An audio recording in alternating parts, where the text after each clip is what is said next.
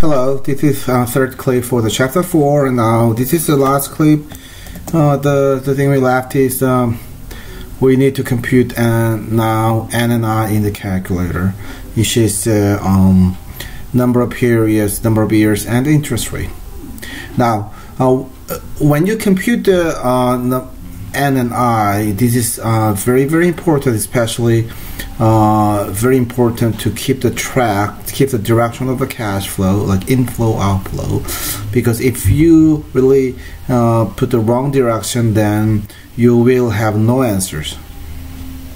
So suppose you know that you will deposit $100 and receive $121 in 2 years. What rate are you earning? Now you make a deposit 100, receive 121 in 2 years. What rate? So what is the interest rate? What is the I, right? Let's go for it. So mathematically, so let's solve, like say, so future value equals to present value plus 1 plus R part to T's. Now we need to find R. So let's derive, like rearrange this as of R. So 1 plus R part to T equals to future value divided by present value, right? And then you get 1 plus R equals to future value divided by present value, 1 over T, alright, the exponents. So your interest rate will be future value divided by present value, part to the 1 over T minus 1. So for this example, future value equals to 121, present value equals to 100, T equals to 2. Just plug a number into this formula. R equals to 121 divided by 100. Part to the 1 over 2, so it's half, basically square root minus 1, which is 1.21 square root minus 1.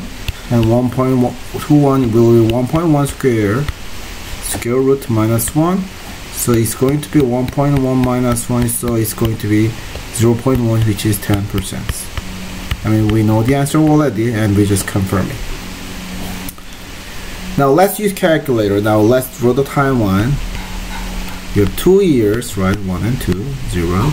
You make a deposit $100 and you receive 121. What is the I, right?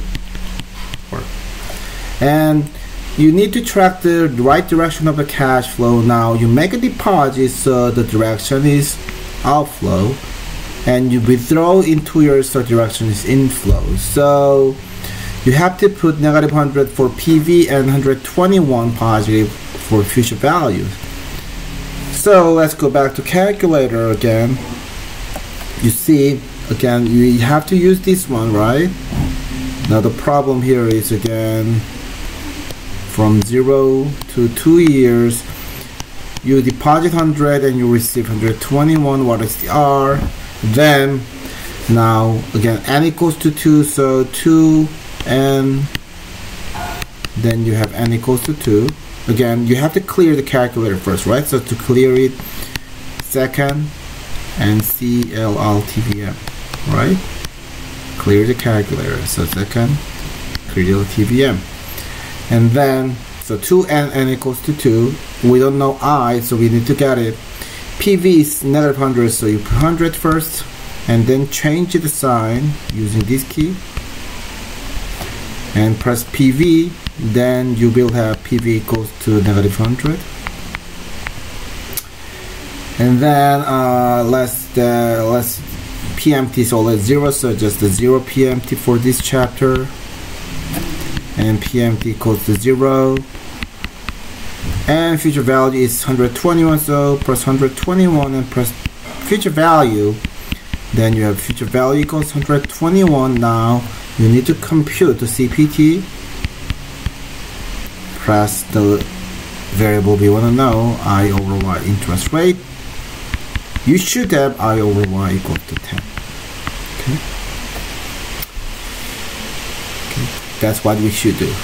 Now, if you do not have the right direction of cash flow, so suppose you put just 100, not the negative 100, say like a positive 100 here. If you compute like that, both 100, then actually you have error message. Because, you know, to make the 10% return, so the return means you invest something and you receive something, right?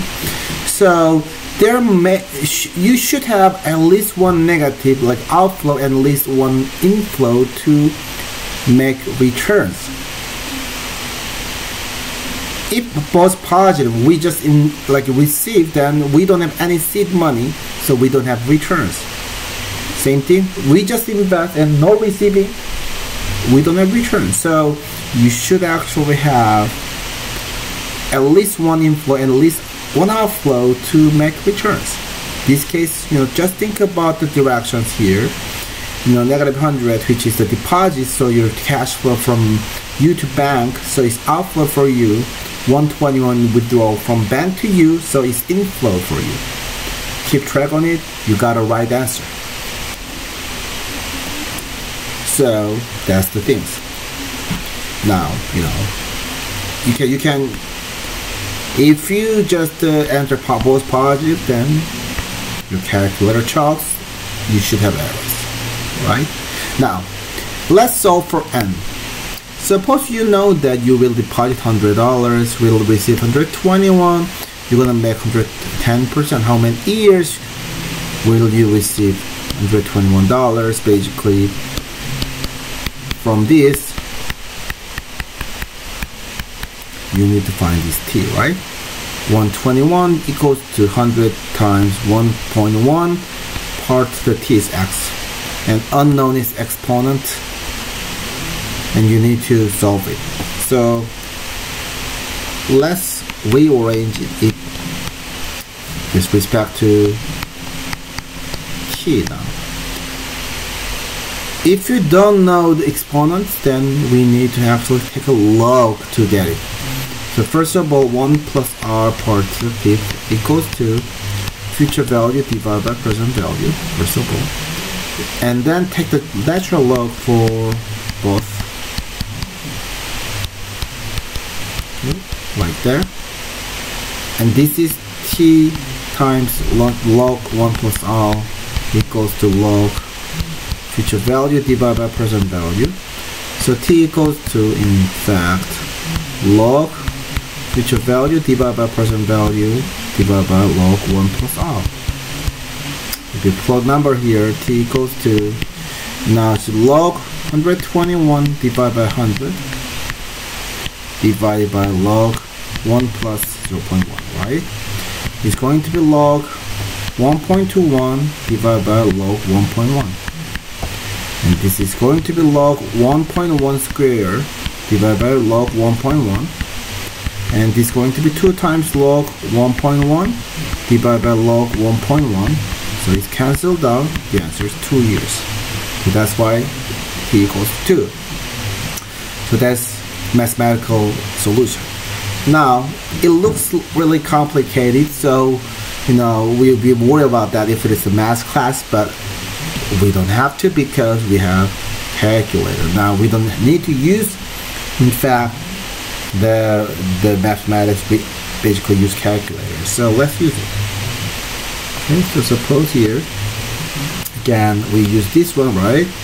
Again, you have to clear it again, second. VRL, TVM, you clear the previous, you know, right, memories.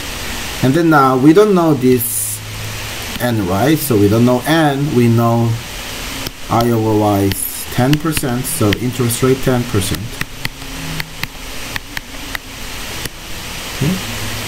PV 100, but it's negative 100, right? Again, you make deposit $100, receive 121 in some day. So it's 100 again, change the sign and press PV, then you have PV equal to negative 100. PMT is equal to 0 always for this chapter. By the way, from next chapter, PMT equals to not something now. So we're gonna learn it. And then future value 121. Okay, so if you compute now n, you should have n equals 2. So we got the answer. So it's kind of not very difficult problem actually you can get if you use financial calculator. You don't have to worry about that. Okay, so this is the end of the chapter 4. Now the chapter 4 is again pretty important chapter because you have to understand the concept of the present value, future value, and that's the things that we're gonna use like time value of money for the all class for the future, right? So and then the next chapter we're gonna actually learn not the lump sum problem. So this chapter is one-time cash flow. We only have one deposit or one withdrawal. Now we are going to learn how to compute the present value, future value with multiple cash flows.